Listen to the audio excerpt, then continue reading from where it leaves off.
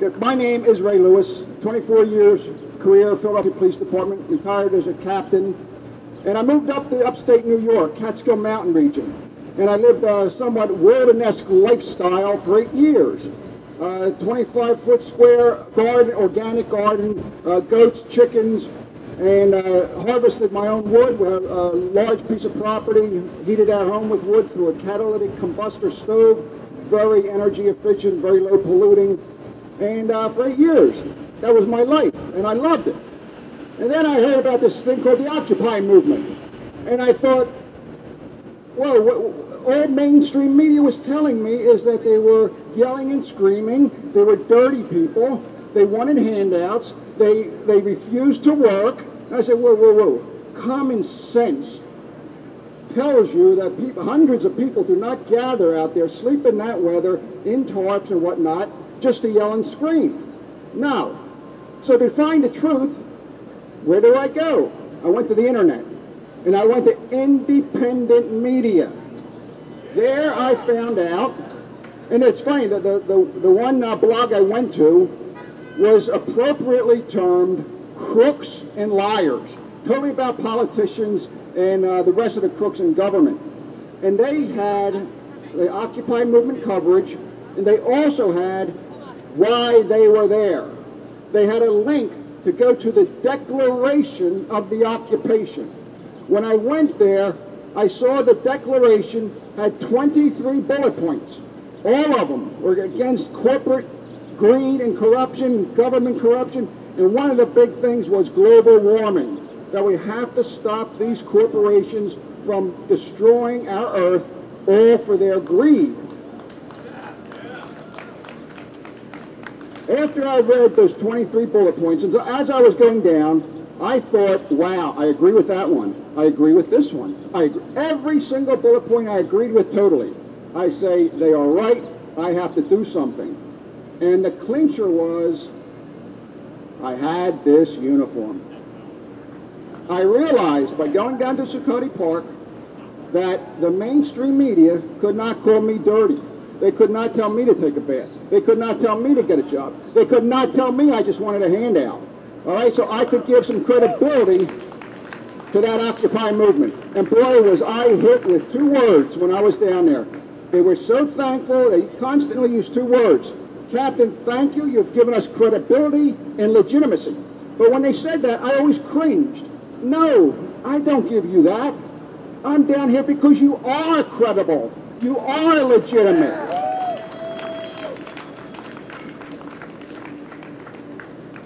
So anyway, man, Manhattan's an expensive place to live. And having to look good, I could not sleep out every night. So I rented a cheap hotel in Harlem, but that was still $85 a night. So I thought I'd commit myself financially, energy, and resources to 1 month protesting at Zuccotti. Well, that ended up being almost a year at Zuccotti, and since then I've been out to Ferguson, Baltimore, Washington, D.C., Indianapolis for gay rights to repeal the hatred of discriminating against gays. So my life has been nothing but activism since retiring. Okay, on this climate change, there are 95% of climate scientists all agree that the motion of climate warming is advancing, and it's advancing at a rapid pace, and it's exponentially increasing.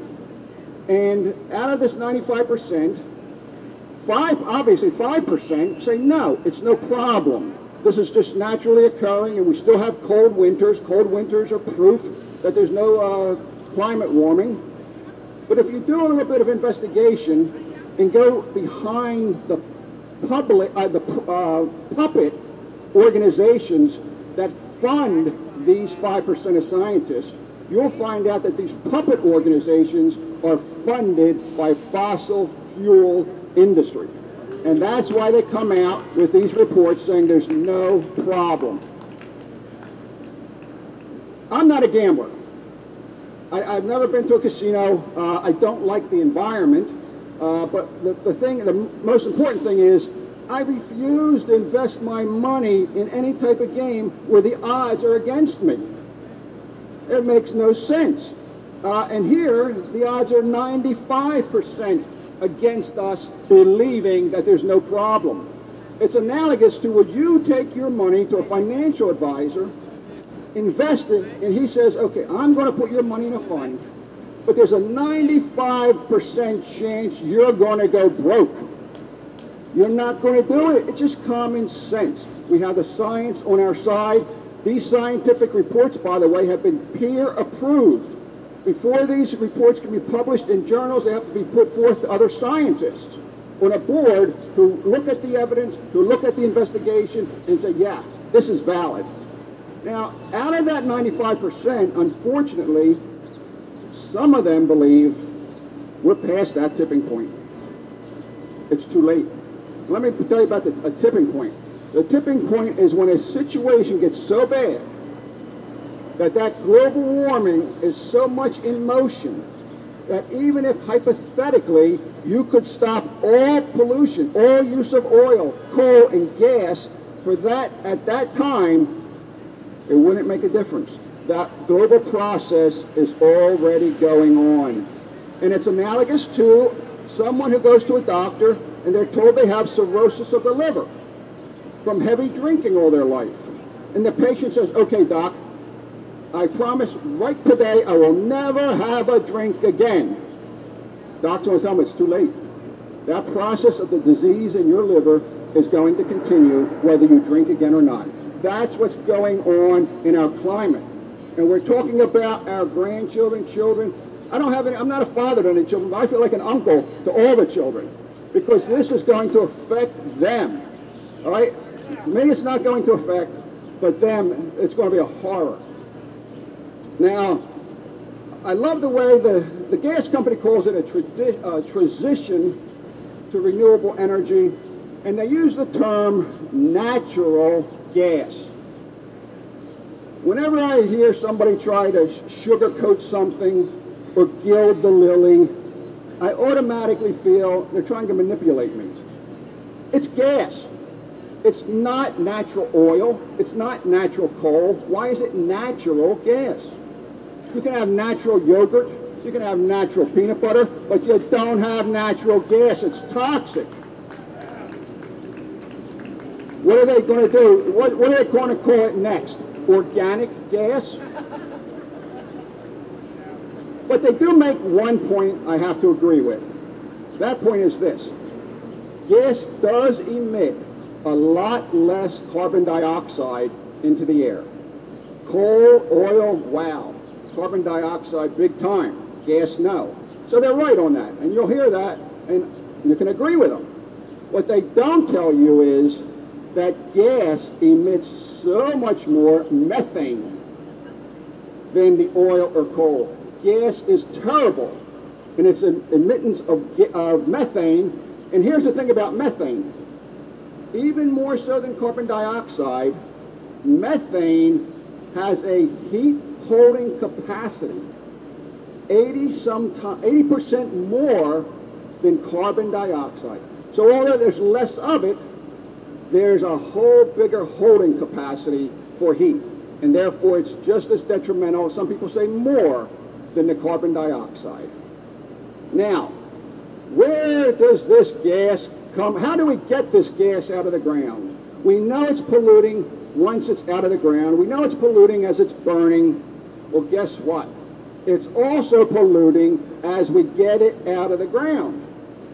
Cuomo did not ban, Germany did not ban, Austria did not ban, Vermont did not ban fracking due to the effect after it was burned. They banned it due to the effect of the environment, the water, the land, the air, when it was extracted. I'm not going to go into the details of the process of extracting gas. I just have to tell you one thing about that. Because once I tell you this one thing about the process of fracking, you'll never need to know anything else. Here's that one thing. While Dick Cheney was vice president under George W. Bush, he held a secret energy meeting. And in this meeting, he had all the bigwigs, his former Halliburton, Exxon, you name it. Out of that meeting, he got George W. Bush to sign an executive order that that made the process of fracking exempt. The process of fracking exempt from the Clean Air Act, the Clean Water Act, and the Safe Drinking Water Act. What a despicable human being to pass something like that he knew would not pass the requirements of those three acts, but he did it.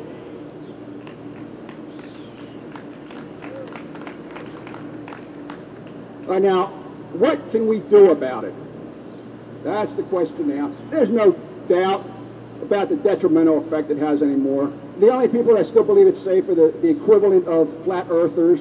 You're not going to get through to them. But what we can do about it, I'm going to divide it up into three things. Number one, we have to educate.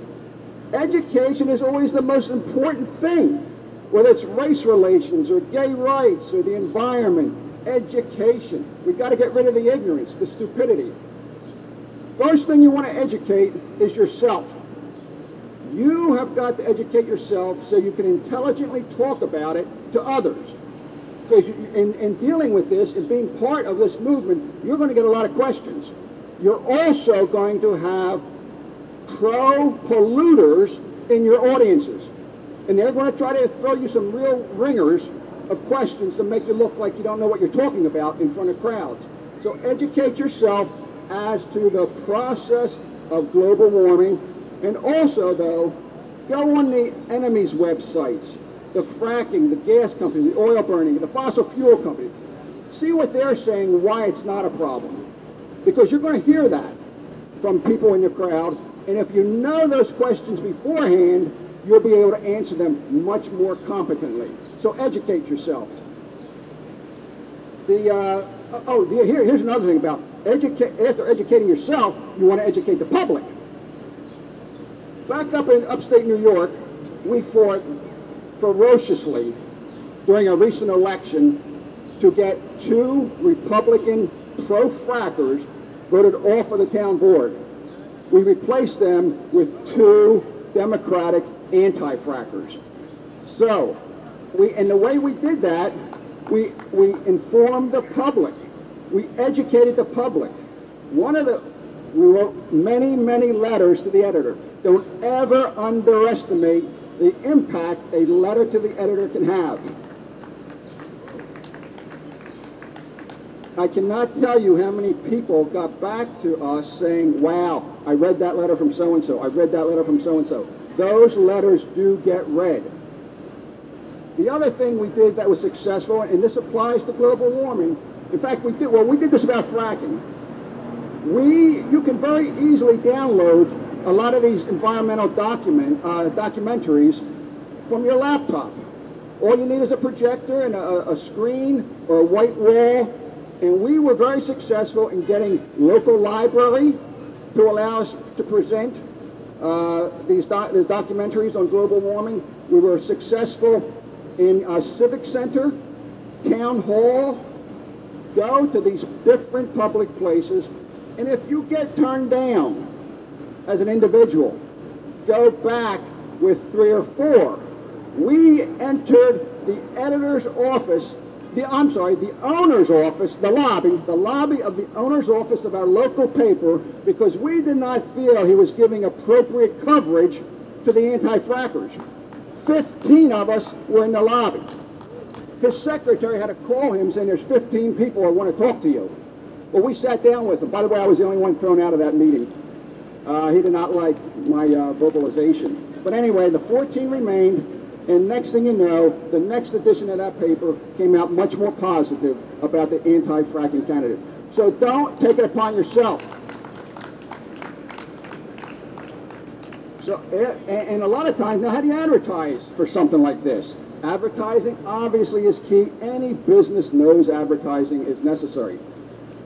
Don't forget that local radio stations and your local newspapers often have public announcements, community announcements that are for free. And they will broadcast this meeting over their radio station, only a short, maybe 15 or 30-second clip. Newspaper will put a little ad in, use the media to advertise. And of course, social media always.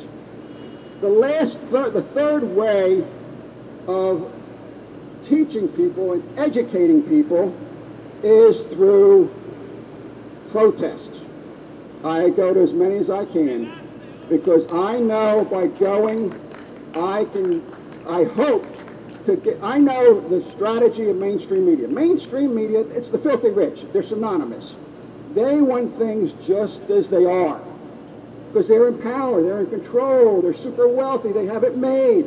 They don't want any changes. So any demonstration is always about change. Mainstream media, filthy rich, they don't want to let white America, and I say white America because white America controls what goes on in this country. Little do they know that they're nothing but puppets for mainstream, for the filthy rich. And they're puppets because the media, the mainstream media, has propagandized them to believe everything the filthy rich want. So, you want to educate mainstream America. And the way you do that is protesting in the streets and have signs. I'm such in favor of signs, signs, signs. Too often I heard people go past the demonstration and one asks the other, what were they protesting about? And the other person goes, no, I don't know. There were no signs. You have to have signs so a person driving by, they can see, whoa, mobilization on climate. Climate, there's a climate. Vote Green Party, change the world climate. People, and that puts that in their head. And even if it's not subconsciously thought of, every sign they see gets registered in the subconscious mind. And it's there, and it'll pick up on things in the future talking about climate change. And it will also inspire people and make them curious. Whoa, why are all these people out here about climate change? So the next time they see an article on it, they might be more apt to read it. And little by little, you're planting the seed. Protests are planting the seed. What happens to the seed of an acorn? Oak tree will grow that big, baby. So you are planting acorns for global mobilization. The last thing I want to talk about is a more extreme way of protesting, and that's civil disobedience. You cannot get charged with committing civil disobedience. There's no such charge. Okay, a lot of people don't understand that. That's a civilian term. And when you do commit civil disobedience and you get arrested, it's for disobeying a police order, blocking pedestrian or vehicular traffic, or causing a disturbance. They are the things you'll get charged for. Now, all of them are summary. All of them will be released in a number of hours after the paperwork is done, and also that will get expunged from your record. Don't think committing civil disobedience is going to brand you for life. But even if you do think it will brand you for life, this is an issue that's important enough to be branded for life. Lastly, I will tell you how inspiring civil disobedience is. When I got down to Zuccotti, and I was there just like everybody else, protesting with a sign. My sign was varied, but one of my signs, by the way, was Watch Inside Job, documentary about the financial collapse of 2008. But one day a fellow came up to me and said, Captain, will you help us and attend a demonstration on Thursday, November 17th to shut down Wall Street? I said, I'm down here, you use me any way you want. Thursday morning I'm there with my sign, and I had no concept in my mind of committing civil disobedience. That idea of getting arrested never even entered my mind. I didn't have to make a decision. Well, let's see, should I get arrested today? Should I commit civil disobedience? I don't know. Let me see the pros and cons. The thought never entered my mind. 24 years of my career was for the law, not breaking the law. So I never thought of that. But while standing there with the sign, I saw numerous young people, one after the other, several hundred, all being dragged away with those plastic cuffs on. And I realized two things. One, they have no idea what's going to happen to them once they get taken out of the cameras. 3 days before November 17th, Ducati was brutally destroyed. When you brutally destroy a park like that, and then 3 days later you're going to get arrested by the same police, damn, you're taking a chance on your welfare. They were willing to do it. For what? For justice. For those 23 bullet points. The second thing that hit me about all those young people getting arrested by civil disobedience was this. They did not know how long they were going to be held. Were they going to lose their freedom for a day, a week, a month? They didn't know. But why were they willing to risk their unknown days of imprisonment? For justice. Back to those 23 bullet points of the Declaration of the Occupation. And here's the kicker. When I saw them all going by in handcuffs, and I realized that those two things, they were sacrificing their welfare, sacrificing their freedom, that so inspired me so much that I made the most spontaneous decision of my life. And I'm not a spontaneous guy, all right? I'm a planner. I plan everything. It came in handy in my career, but that day I made the most spontaneous decision of my life. I put down my sign, I went out there, I sat down, I blocked pedestrian and vehicular traffic, and I was arrested for civil disobedience. Alrighty, last, I want to thank everybody for coming here, and don't forget to educate, vote, and protest like your life depended on it. Thank you.